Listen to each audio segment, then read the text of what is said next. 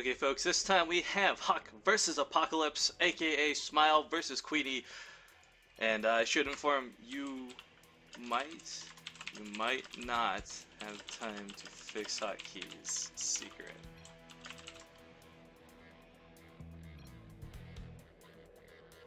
So I'm going to drop these guys right into the heat of battle this time. There's not going to be a whole lot of setting up like we've seen in the past, so I'm going to fast forward to 7 minutes, see you guys in a second. Okay, here we are at the 7-minute 40-second mark. We're going to have QueenE taking on the role of HuK and Smile taking on the role of Quantic.Apocalypse. Guys, are you ready? Yeah, just play like you were for real. Good luck. 3, 2, 1. Alright, now QueenE and Smile, they don't have time to really adjust their hotkeys too well, but let's see what's happened so far this game. Looks to be that HuK, aka QueenE, did get out some oracles. I'm guessing peppered the natural a little bit because these oracles have taken a bit of damage and going to get here into the main, but unfortunately there is another missile turret to deter these guys and some Marines, so got to get those oracles out alive. You don't want to waste those units. They're very good against Marines. If QueenE plans to hit here with HuK's units, QueenE can actually do a ton of damage if the oracles are on top of this, but there are 2 bunkers on the high ground for Smile. Both players right now have really got to take just about 15 seconds to assess what's going on, what their hotkeys are, what's available on the field. We got 5 gates for HuK, aka QueenE, as she tries to push in to break this. As the force fields are thrown down to try and deny repairing on these bunkers, the first bunker goes down very quickly, and these oracles are doing a ton of damage. Smile desperately trying to get in here, but another force field goes down. And Smile's bunker, aka Apocalypse's bunker, is going to barely stay alive. It will push this army back for the time being, but really, QueenE, HuK, let's check the resources lost at this point. Workers lost even, 8 SCVs picked off through that, but the resources lost fairly even in the end. So not too bad of a hold there from Smile, and not too bad of an engagement, a tango, if you will, coming out of QueenE.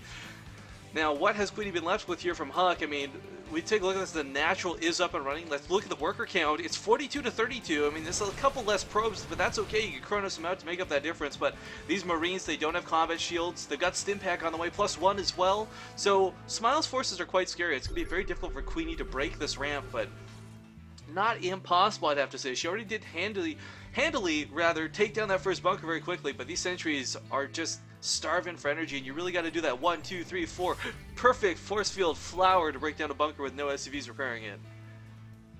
Now the follow-up to this seems to be more zealots warped in. No continued Stargate production. Interesting choice. I feel like an addition of a void ray could be quite helpful if you're trying to tear down this bunker, or even just go in from behind to take out that missile turret. Well, maybe Smile's distracted at the front, but we got the mothership here core.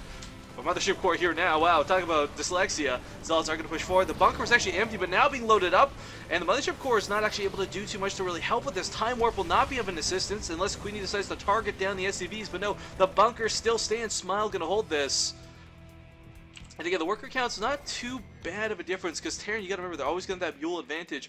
QueenE's got her geysers not saturated at the natural, though, and that could be problematic. It's a big gas investment to push against a Terran player. Now we do have the Robo Bay on the way, but has she noticed the lack of saturation? There we go, she does. And she starts putting into this. Now, this is, since now we're out of the action here, and we got a second or two to talk, QueenE taking her third. This is myinsanity players once again coming back for this awesome Take Command feature. This best of 3 within one game. And both players can expand behind this. This is turning into be somewhat of a standard game. And of course, I will always link footage of the original game so you guys can see just how different the comparisons between the real game and what QueenE and Smile chose to do versus Apocalypse and HuK. Now, this one Zealot's going to try and poke away at the command center, but really it's doing so in vain. Not a lot of damage can get pulled off here. QueenE taking her third while this is going on. I mean, this is shaping up to be pretty slow, but pretty alright. Both players kind of in... I wouldn't necessarily call either particularly far ahead. QueenE's got the tech. Or, well, not tech, rather, but the infrastructure for tech. We got the Robo Bay on the way, so Colossus will be out sooner than later. We've got no Blinkers charge going, unfortunately, but that gas needs to be saved for the Colossus and the extended thermal lance, so understandably so. But Blink Stalkers, always good. It's never bad to have Blink Stalkers. But this Marine Force from Smile is pushing, and he's got quite a few Marines with this. They got Stim, they got combat shields now. More importantly, they have 1-1, and QueenE is sitting, oh, actually also on 1-1, so my mistake, 2-2 just starting. I thought the upgrades were only just beginning here, but Mothership Core with the Photon Overcharge should have no problem holding this. Now, Smile, I gotta stop doing that, is gonna push in here. The SCV sacrifice to see that the photon overcharge was thrown down, and he's just gonna wait this out. Or maybe in a better case scenario, lift off and go to the main, and if that's gonna be the case, QueenE finds herself with a very immobile army without blink. Posturing around here is Smile. I mean, he really wants to get in here and do something, but he knows he has to wait out that photon overcharge. We'll instead see, like, is there a third base for me to pick off? And happily so, he'll find, yes, there's a naked Nexus here. And QueenE could try and come in to save this, but really, actually with the Colossus on the field, maybe going to stand a pretty okay chance. But there's still a lot of Marines here, but not a lot of Marauders. So the Colossus itself is not actually the biggest threat of danger, I guess you could say. But, alright, Marines at the top of the ramp here. I mean, in a worst case scenario, Smile just lifts up and he leaves. So it's not that precarious of a situation. There's no blink to chase the medevacs once they lift up. And, I mean, he just snipes the Nexus, and actually he drops in the main while this is going on. Did not catch that going on. A couple probes already being focused down. Same with the Forge. A great reaction here out of QueenE, though, with the Photon Overcharge, but it's not going to be enough to save that +2 armor. Weapons still on the way. Can Smile snipe the weapons as well, though? Oh, he might, because the big engagement at the front of the ramp. The Colossus falls immediately. Nice distraction tactics coming out of Smile. And Zealots are going to shred and shred and shred and do what they can, but the medevac's also being targeted down, but there's just so many Marines behind this, and QueenE, with the drop in the main, does finally clean it up, but the natural is nothing close to safe. That, without that charge, without that blink, it's going to be really impossible, I feel, to hold this off. Going to be chased up this ramp.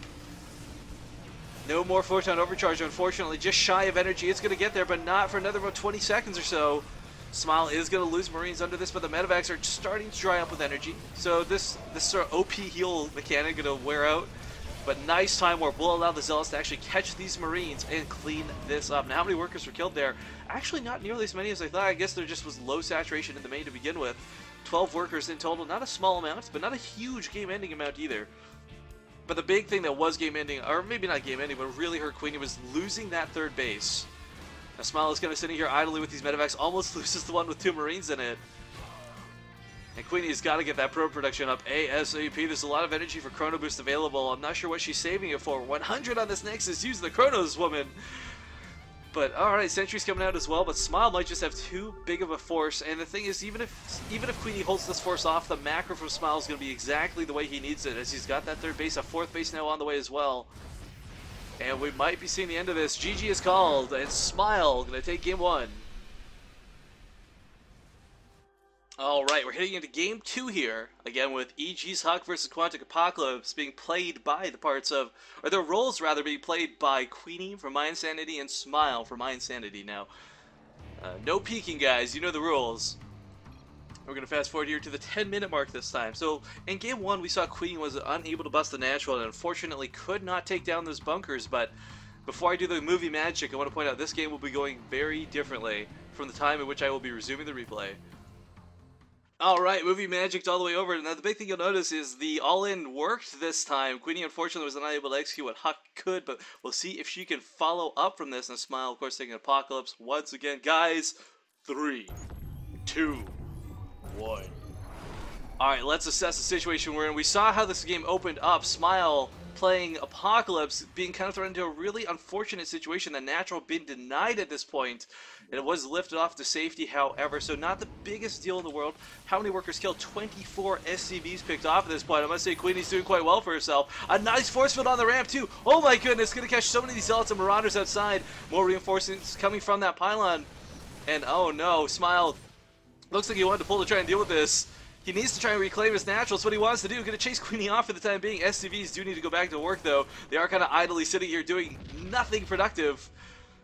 And this is looking a lot better for QueenE this time than it was last game. Let's take a look at the income counts right now. Both players on actually not too different worker counts. Of course, there's 3 CCs, so that definitely helps make up that difference. But Smile trying to reestablish some bunkers. QueenE just recovering out of this. Now, she did say between games, guys, this is a player. She likes playing her macro games. She does not like going for that cheese, that all-in, and quite frankly said she's not comfortable doing all-in. So maybe pulling back from this, getting the third base up, establishing a more macro-oriented game might just be her cup of tea to win this game versus Apocalypse, aka Smile. Now, Smile is going to push across the field with a small contingency of units, and I can't blame him for doing so because he just took such heavy losses at home. He wants to make sure there is no third base. He doesn't know if at the point when he resumed game 1, QueenE put up that Nexus or if it was HuK, but oh no, these Marines are going to get slaughtered. Time warp going out as well, and there's no medevacs to support this. There's no getting out of this. Smile losing so many of his forces here. And that's not looking good. QueenE actually getting a very nice victory there, but Smile at home, he's got the bunker up, but unfortunately, most of his units were thrown in that attempt to counterattack. And I think he was really counting on, after seeing the all-in from game one, like, okay, there's got to be no follow-up to this. Like, okay, she pulled back with a handful of Stalkers. I could take on a handful of Stalkers with Marines and Marauders, but that's not the case. QueenE now inside the base with a lot of energy on their sentries. She's going to force field off this bunker. There's going to be no repairing it. And we actually have the Envision. I love that. So intelligent coming out of our Protoss player, knowing that there would probably be Widow Mines there. Now, SCVs are pulled to try and deal with this, but the force fields are very nice. Smile trying to repair this bunker, but I don't know if he can. It's just a little too much here from QueenE this time. HuK's forces might just prevail. The bunker is still standing, though. Oh, but it finally goes down, but units unfortunately retreating into the time warp. And what does Smile have on the field? But he's got mules he can pull. Oh, a lot of mules going to soak some damage here, but that's about it because most of them are trapped actually behind the mineral lines inside the command center. That's not good. So many more SCVs going down, and right now Smile is taking such heavy losses. 44, 45 workers and climbing the middle of the ramp. Actually, GG's just going to be called, dancing his units. I think he realizes, like, look, I've lost too much at this point. I'm not in a good position. GG. Alright, we're getting into game 3 here. It's currently 1-1 in this best of 3, and yes, I am a maniacal genius. I do try to pick the second game to be a little bit more favorable timing-wise for the player that loses game 1. I always want to see how this plays out differently.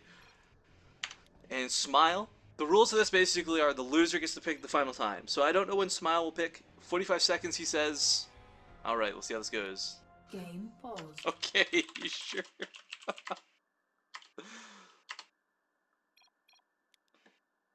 Okay, good luck, guys. QueenE gonna play the role of our Protoss player HuK, and Smile once again reprising his role of Apocalypse. It's like watching a play. But guys, here we go. Gonna get into 3, 2, 1. I really wish I had like the movie announcer smoking a cigarette for like 40 years of his life type voice to go with that. Because, I mean, it's so cool. I love the way Blizzard implemented that. Now, there are two things I want to point out, guys. Neither of these players had access to the replay. They've never seen this played out in full. They, quite frankly, will have no idea how this game actually went originally unless they saw this, I guess, being streamed or something. So QueenE and Apocalypse choosing to make the third game. I like that they did this, by the way. Game 1, Game 2, I kind of threw them into situations where there's already a lot of action going on and not a great way for either player to respond. Just trying to see how players control the units around this. And by choosing the 45-second mark in this game, Apocalypse basically saying, or sorry, not Apocalypse, but rather Smile basically saying, look, QueenE, I want to play you for real. I want to see how this game goes.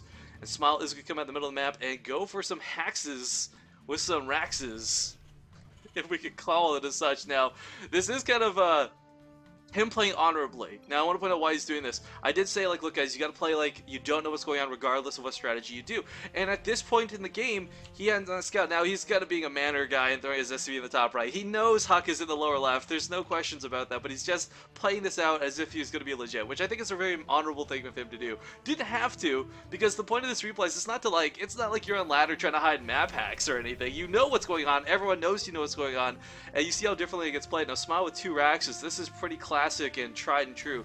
And 11-11 Rax works pretty nicely against Protoss. I mean, the 2 Rax pressure has been a big thing since, quite frankly, Wings of Liberty even before the beta. I was going to say beta for Heart of the Swarm, but no, Wings of Liberty, I don't know why I forgot about that. It's a dark time, my friends. Now these Raxes are... Smile, you clown. He is going to scout the top left too, but that's okay because I think he knows when the Marines pop out, he's just going to move to the lower left, and we'll have to see if QueenE can deal with this. She did open gateway. She's getting the Cyber Core out. If she has a Stalker out and can shut the bunker down, then you know what? She will hold this without a shadow of a doubt. But unfortunately, that's not going to be the easiest thing to do because she doesn't know this is coming. Neither player knows. This is basically a ladder match with Smile playing like a clownish, completely mannered jackass, if I can phrase it as such. I do like Smile, he's a cool guy, and both of these players very friendly with BaseTradeTV, so I was very happy that they agreed to, well, I shouldn't say both these players. QueenE recently acquired by myinsanity, but I've never had a bad encounter with any myinsanity player. They've been some of the nicest guys I've got to interact with, and Smile, gonna come in here with these Marines soon, I imagine, and going Nexus early, this is gonna suck. She's gonna need to cancel this. And oh, that vision. Smile does kind of give away the SCV scouting, but this is just kind of a regular scout time, so it's nothing too out of the ordinary. Bunker going to go down behind the mineral line, and QueenE has her mothership core in the main, not in the natural. She doesn't actually know this is coming. Smile even pulling SCVs with this, which is a little bit ironic because we did have QueenE say, like, look, I don't know how to do all-ins properly. I don't know how to execute them. I like my macro games. All that good jazz.